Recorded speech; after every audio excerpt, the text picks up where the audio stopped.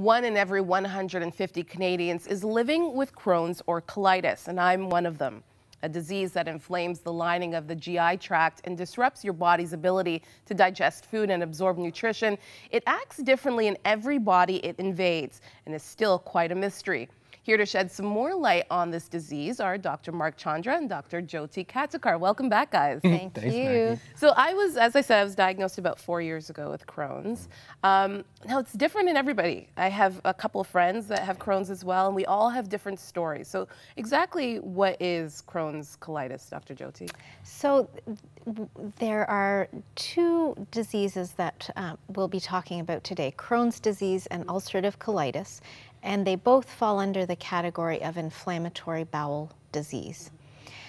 In other words, they are diseases that involve the bowel. The bowel becomes inflamed, and the cause of these diseases is still not completely understood, but we understand that it's a combination of genetics and environment. And the bowel becomes inflamed, and the immune system is not able to dampen its response. Mm-hmm. And so the immune system is essentially in overdrive. The diseases of Crohn's and ulcerative colitis, they're similar in some ways, but in other ways they're different. Mm-hmm. So the disease that you're suffering from is Crohn's disease. It's the type of inflammatory bowel disease, or IBD. You'll often hear the abbreviation IBD, inflammatory bowel disease. Crohn's is the one that can cause this inflammation, this angering of the gastrointestinal or GI tract anywhere in your body, all the way from the mouth all the way to the other side. And that's the classic finding of Crohn's disease. Typically it's the large bowel. Mm-hmm. There's two parts of our bowel. There's the small intestine and the large intestine, and they perform different functions. And Crohn's disease tends to occur more in the late part of the small bowel or the large bowel, but it can be anywhere, differentiated with ulcerative colitis, which, as the name suggests, specifically causes inflammation in the colon, hence the word colitis, colon being another word for the large bowel. Now, I know that I probably had symptoms for years, but only really realized something's off and went to my doctor and was later diagnosed with Crohn's. And I've learned since then to listen to my body more. Mm-hmm. What are some of the symptoms that, somebody watching is thinking maybe and again, Crohn's and colitis are not big names that we hear about a lot. So you might not even know that these things exist. Exactly. So what are some symptoms that people at home can watch out for to kind of figure out if they have it or not? Right, so typical symptoms would be abdominal pain, cramping, diarrhea, bloody diarrhea in the case of ulcerative colitis often.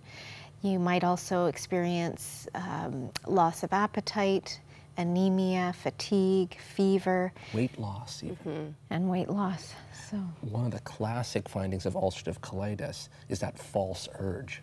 Mm-hmm. More typical in ulcerative colitis than Crohn's. It's that need, an urgent need, extremely urgent need to go and use the bathroom.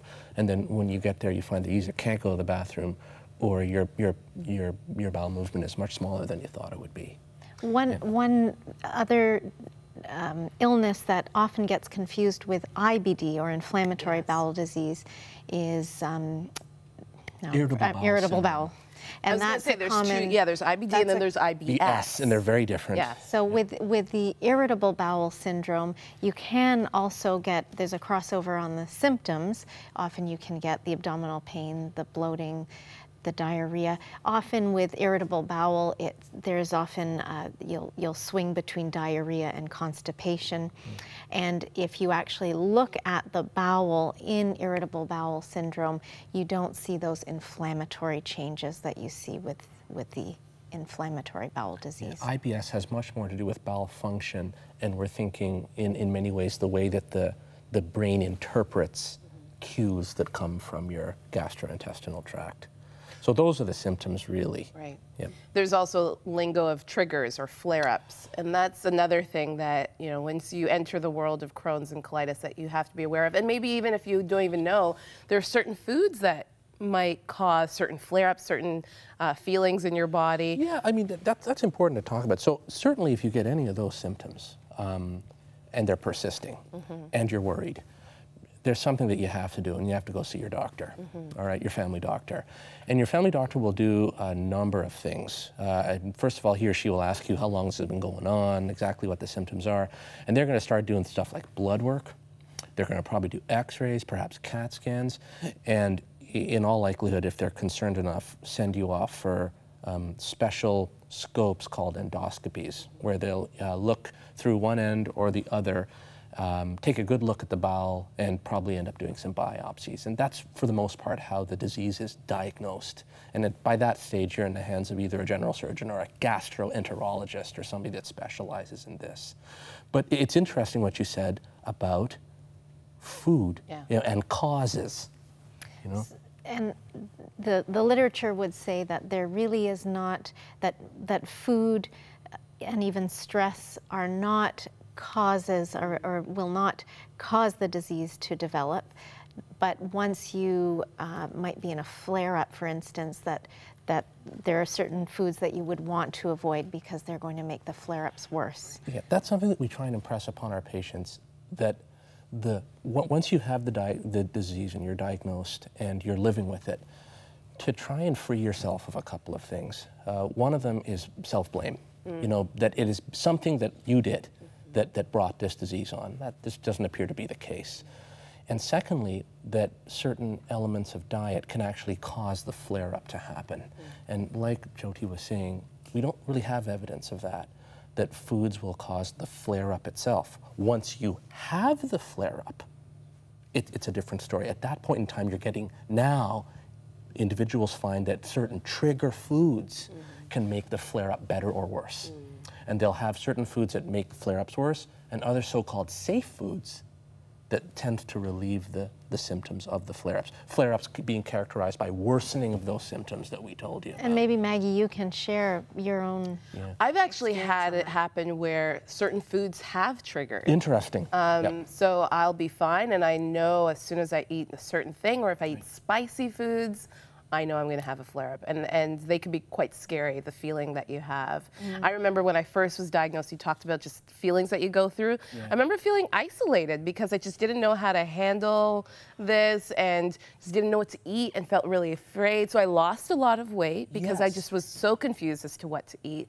So there is a lot of confusion when you first are diagnosed. You've touched on a lot of important things there. The confusion and the isolation that occurs, and it just makes me think of the fact that more and more now, we're diagnosing these diseases, specifically Crohn's disease, in kids. Yes, I've heard this. I can't remember the statistics, but I think it's since 1995, the number of children under the age of 10, the number of diagnoses of Crohn's has doubled. Wow. And you can imagine concerning how hard that would be on a little boy or a girl, because now they have a disease that has to do with going to the bathroom. Do you know what I mean? And it's hard enough to talk about going to the bathroom, much less having trouble with it. Yeah. So the amount of emotional burden on those kids and their caregivers, their mom and dad, combined with wondering, did they do anything to cause this disease? It has quite an emotional burden. And one of the things that we do as family doctors is try to liberate people from that. So definitely flare-ups is one of them, but those symptoms that we talked about are, of course, the mainstay of symptoms, but also, unfortunately, in the hospital setting, when we look after people with Crohn's, they've moved beyond their symptoms, and they're now into the complications of the disease. Yeah. Yep. We only have a few minutes left, but what are some maybe takeaway notes that, if someone's watching that's thinking maybe I do have Crohn's, what would you advise that they do? What would be the next step, Dr. Jyoti? Well, I think you need to get in to see your primary care provider. It's too difficult to make a diagnosis on your own. So by going in, seeing your family doctor, they can do some of these basic tests, the blood work, the x-rays, perhaps a CAT scan, and then likely refer you on to a gastroenterologist for a scope, because really to make the diagnosis you need direct visualization and biopsies done. And one thing I'd like people to know is that yes, see your doctor, but be aware of the fact that even though we don't have cures for these diseases, there's treatments. Yeah. And with the treatments and the technology that we have available right now, be it medicine, surgery, or whatever, you can lead a normal, productive life with Crohn's disease or ulcerative colitis. So by no means, is it life-changing? Yes, okay? But does it have to be catastrophically detrimental to your hopes and dreams? And no, not at all. You know, so it's there's a lot of hope, and there's societies out there to help you through it, along with your family doctor. Yeah, I was going to say, and there's a lot of information. I know the Crohn's Colitis Foundation. That's a great site where you can find more information. Thank you both, our doctors. Thank you, Maggie. For the check-in today. Anytime. We're here. Thank you again.